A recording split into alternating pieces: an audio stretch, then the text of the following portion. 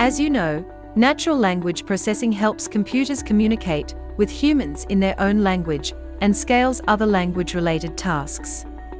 For example, NLP makes it possible for computers to read text, hear speech, interpret it, measure sentiment, and determine which parts are important. The NER is the form of NLP, and it is one of the most data preprocessing tasks.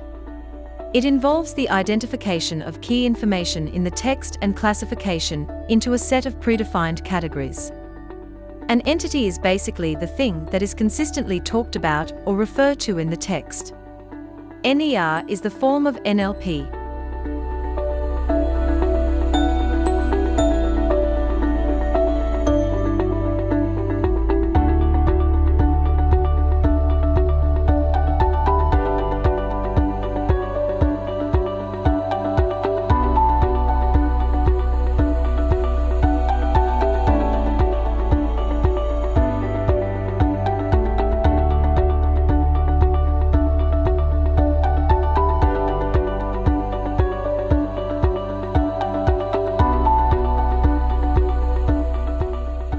Deep learning NER is much more accurate than previous method, as it is capable to assemble words.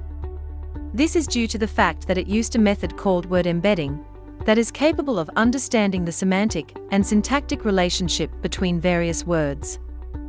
It is also able to learn analyzes topic-specific, as well as high-level words automatically. This makes deep learning NER applicable for performing multiple tasks. Deep learning can do most of the repetitive work itself, hence researchers, for example, can use their time more efficiently.